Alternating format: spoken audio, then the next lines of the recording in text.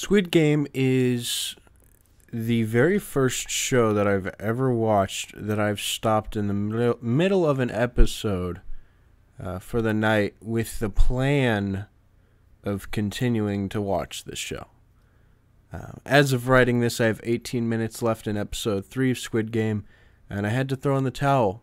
It was 10:30, and I had a really bad feeling in my entire body where I was so anxious.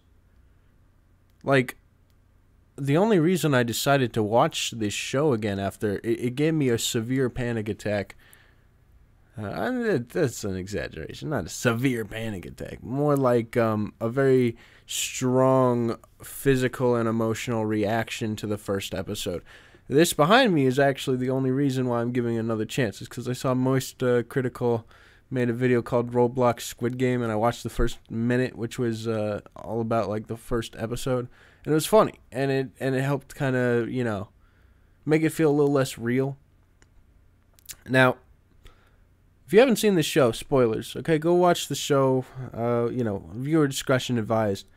But yeah, so go do that before before listening to this, because I will be giving away some stuff. But yeah, I've had really bad freakouts and dark things dark things recently, and every nerve in my body was honestly screaming for me to stop watching this series after the first episode. And a lot of that comes down to not just the fact this show's intense, but it's very well written. It's very well made. Everything about it feels very deliberate, including the gut-wrenching feelings that it's made me feel. It is honestly one of the most intense things I've ever watched.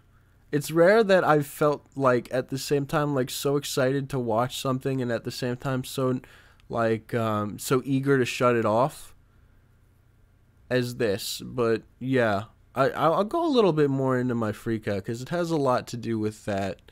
And my initial reaction to the first episode was pretty negative on me.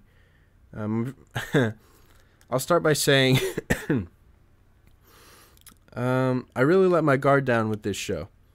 Unfortunately for me, this show is absolutely amazing at luring the viewer into a false sense of security.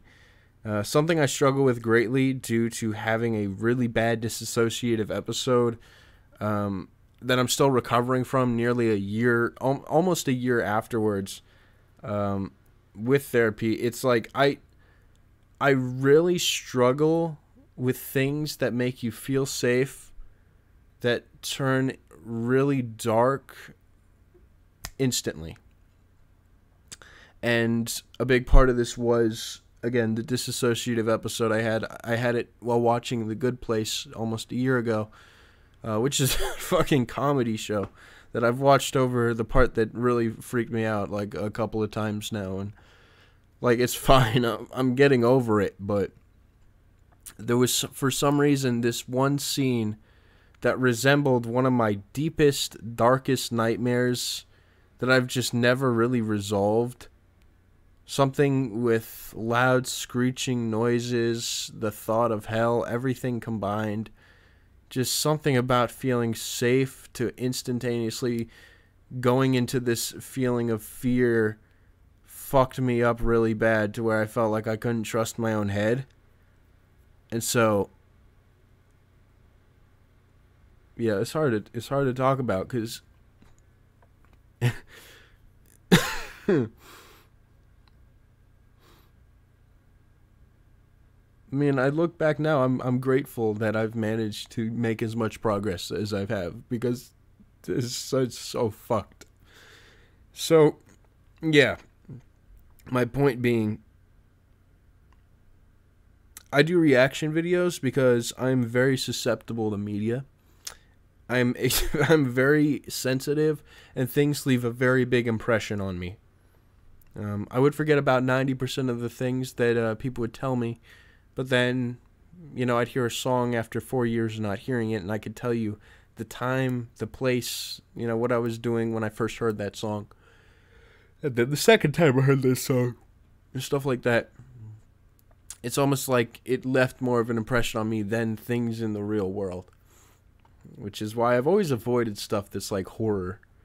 For that exact reason, is because I don't do very well with thrill and anxiety that turns into genuine terror.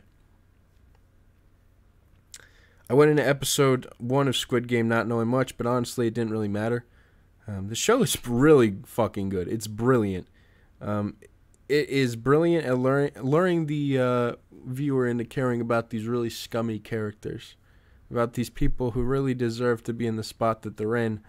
And I was really enjoying the show until the first game happened, which, I mean, you can kind of tell something was going to go wrong. But what really got me was the direction they took, because there's something a lot more realistic about seeing people running in fear.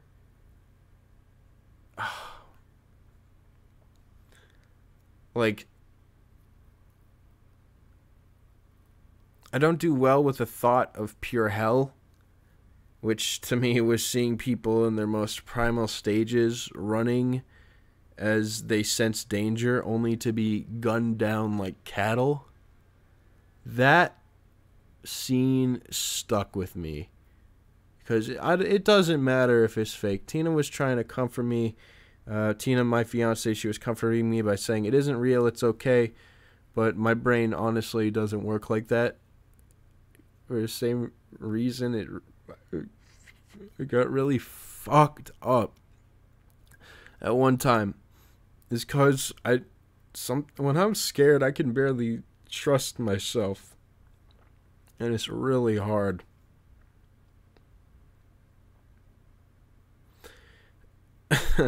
I'm sad, but I've also made so much progress. Like, I come to you as someone who is able to talk about this because, yeah, while I'm still fighting, I've actually been putting in a hell of a fight. And I feel a lot better about myself. Yeah, so I'm really sensitive. I struggle to digest these really intense emotions. So after watching the first episode, it took me about 3 days to be okay with continuing, and I decided on a split decision to continue the show. I'm really glad. I'm so sorry about the coughing. I'm really glad that I continued the show, because the second episode was honestly like a 10 out of 10, some of the best writing possible. Really amazing at showing the weight of these people's situations. I was not expecting at all for them to go home. But the fact that the show is they know the danger, but honestly the real world is worse, and the chance of having a new life, it's not something they can just forget. And it's like their need for wealth, which again they fucking, these people believe that money is going to solve every issue when it is not. Okay, some of those people, you could probably pass the check over and they'd still get killed immediately afterwards. You know what I mean? But still, anyways, the journey is amazing. And the fact that these people voluntarily went back, I think is genius. There is so many things about the show that I would say are just pure genius. Something that I'm still blown away by, that I'm still really impressed by. And it's these things that keep me feeling all right, even when I get really freaked out. Because it's stuff like that that really helps remind me that, oh yeah, well, first of all, it is a show, but it's innovative, it's interesting, but it's something I admire,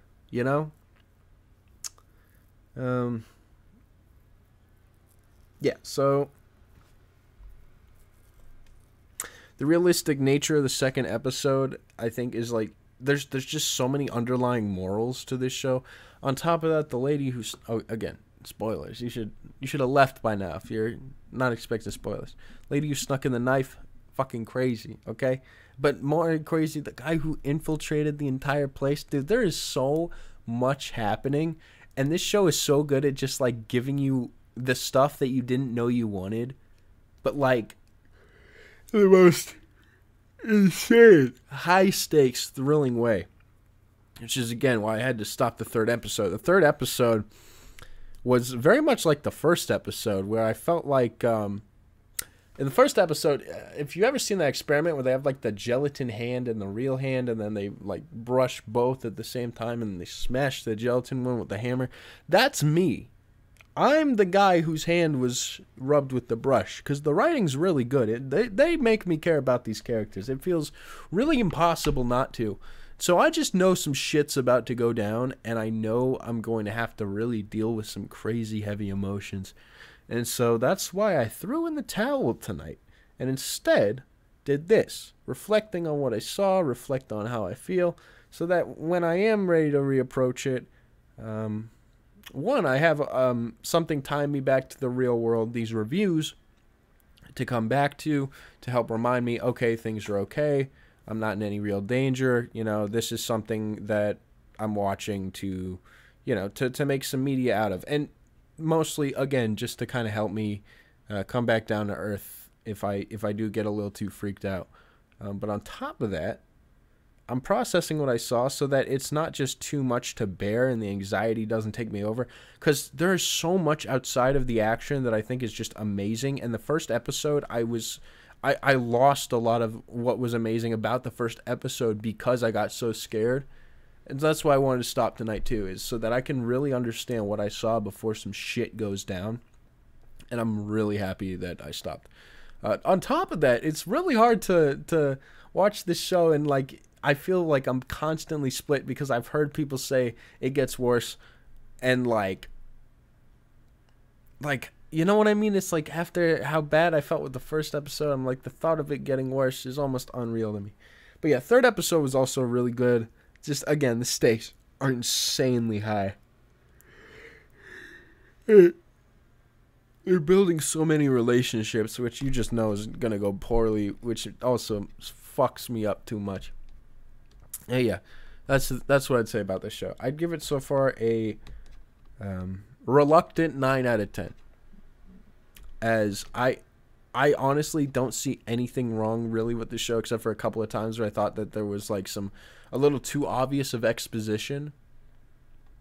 But it is undeniable that this is one of the most like this show is a fucking thrill ride, truly. And a lot of the parts I really like about it are some of the same reasons I loved like Breaking Bad. It's not just like the action, it's the consequence. The consequence of the action is unbelievably high, which is why it feels so real and raw. And yeah, all right. Anyways, it's been 13 minutes of rambling. I'm going to finish watching the episode tomorrow. Don't fucking spoil. I swear to God, if there's a single goddamn spoiler, I will go Squid Game on the chat. Okay, and you're all losers. Okay, all right. Thanks everyone for watching. Have a good rest of your night. Peace out.